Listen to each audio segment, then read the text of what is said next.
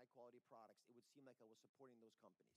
Dr. Mehmet Oz has come under fire again over his on-air medical advice, and this time his latest critics appear to be looking to have him fired from his day job. A group of 10 physicians, surgeons, and professors recently penned a scathing letter to Columbia University's Dean of Medicine, Lee Goldman, saying that Dr. Oz's presence on the school's faculty is unacceptable and that he promotes quack treatments.